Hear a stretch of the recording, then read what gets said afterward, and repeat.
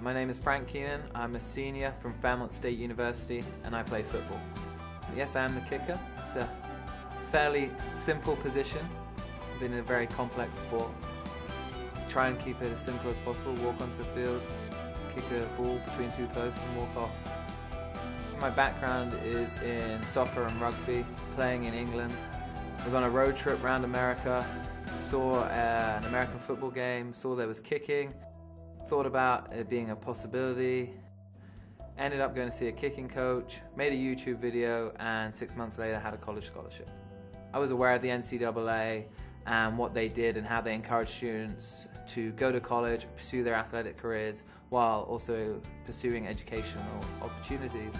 And from my perspective, I was given a great opportunity to further my education and also play a sport and compete at a high level.